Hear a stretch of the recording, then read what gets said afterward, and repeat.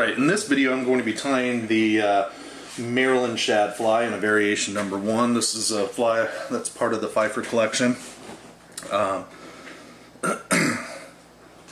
The pattern calls for hook size 10 in a 3X, 4X, or 6X length. This is a 3X length size 10 hook. It's a TMC 5263 that I have in the vise right now. I'm going to be tying this with 6/0 uni thread in a black.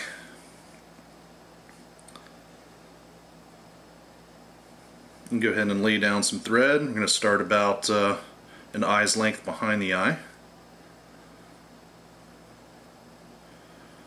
And then take our thread down to the barb.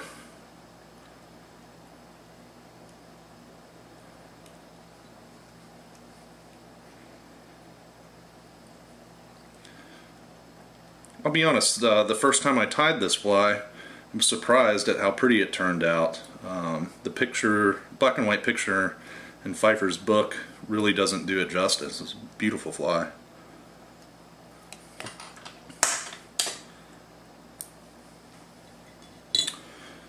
Alright, for the tail we're going to use some barbs from a red saddle hackle. So I have a section here. I like a webby hackle. So I'm just going to take those tips and kind of align them. And then just peel away from the stem. And you should end up with pretty even barbs there. And we're just going to go ahead and tie them in maybe 1.5 the length. The length, I guess, would be 1.5 as long as the gape of the hook.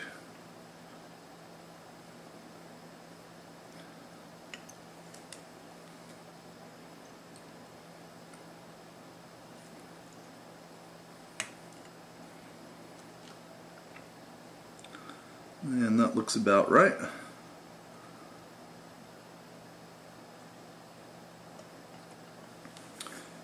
Next we're going to tie in some silver tinsel. I'm just going to take that and fold it around my thread.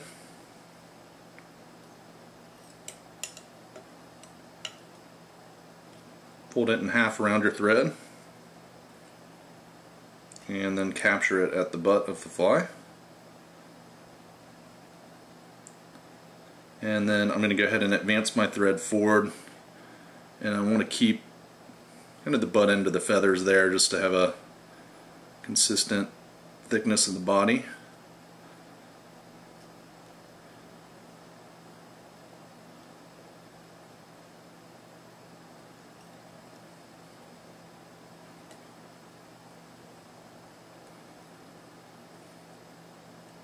And we'll just bring our thread back up to our starting point, which is about a hook eye's length behind the eye, and snip off our excess feather.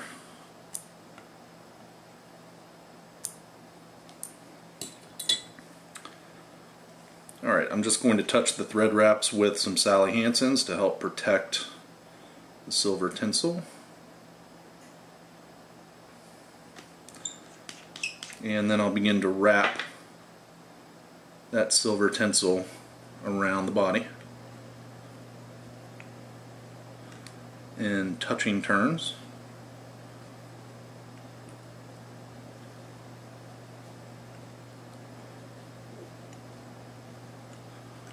Just take your time.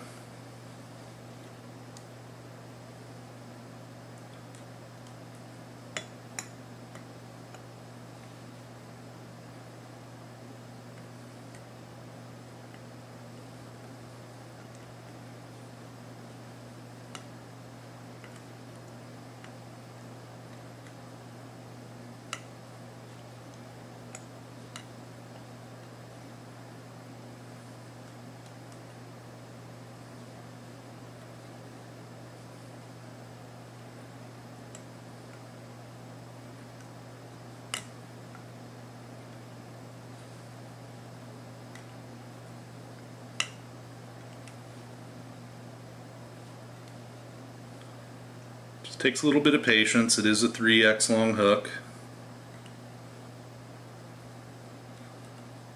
but your patience will be rewarded. A nice looking fly.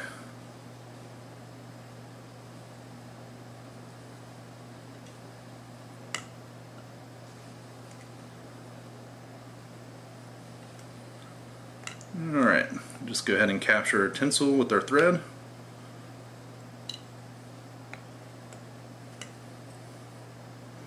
And snip away the excess. Alright, next I'm going to touch those tinsel wraps with Sally Hansen's again, just to protect them.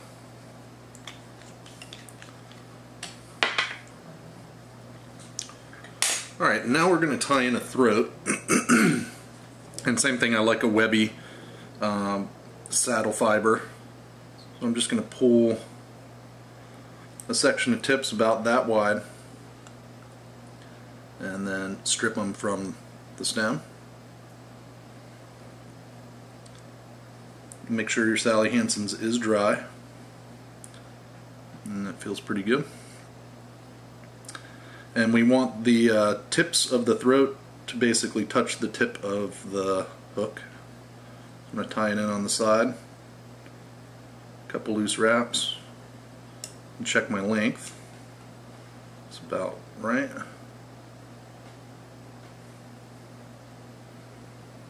And then I'll advance my thread forward and snip away the excess.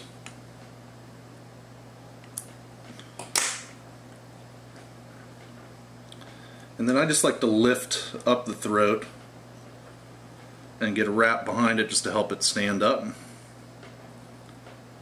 About like that.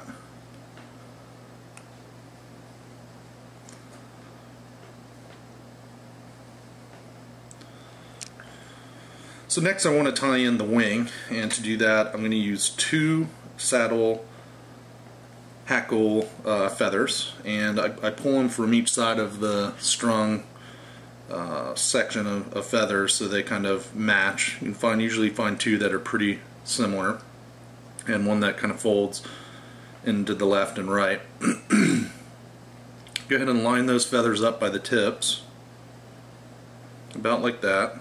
Line them up by the tips so they're uniform. And we just want to kind of measure the length of the wing. The wing should be as long as the tail, and that looks about right. So I've got a good measurement there. I'm just going to strip back some of these fibers so I know where to trim my feather.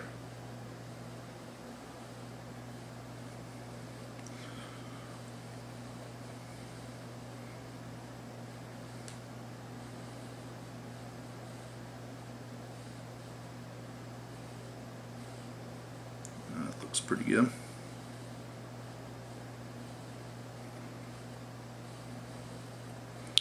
And then we'll just go ahead and build up the head.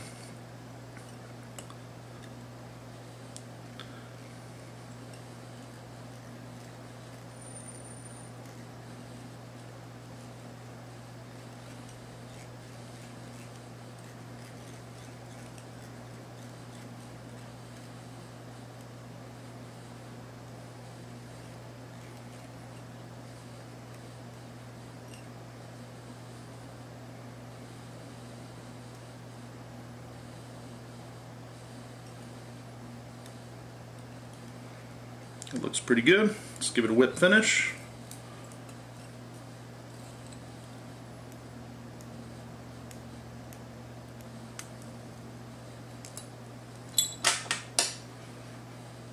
Snip away our thread. Careful not to cut the throat. And we'll just touch that head with the little Sally Hansen's to protect the thread wraps.